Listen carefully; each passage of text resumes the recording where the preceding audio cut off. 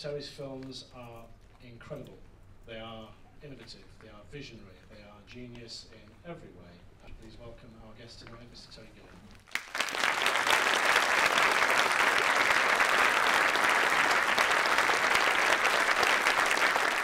Casting is the most important part of my job, I really think. If you get the right people, it just works. Brad turned up in London and he wanted to be in the film. It was only after we were having dinner I realized he wanted the part that Bruce already had. And I was very nervous because the part, as you can see, it's fast. And that, up to that point, Brad hadn't been known for his speedy delivery.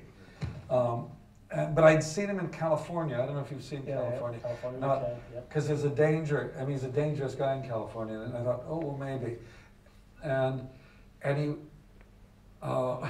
well, it's in his little book.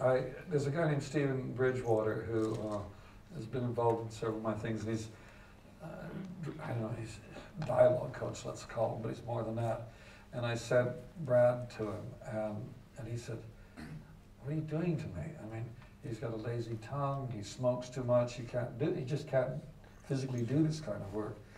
And Brad worked so hard to get to that point. I mean, it was fantastic. He gave himself that haircut.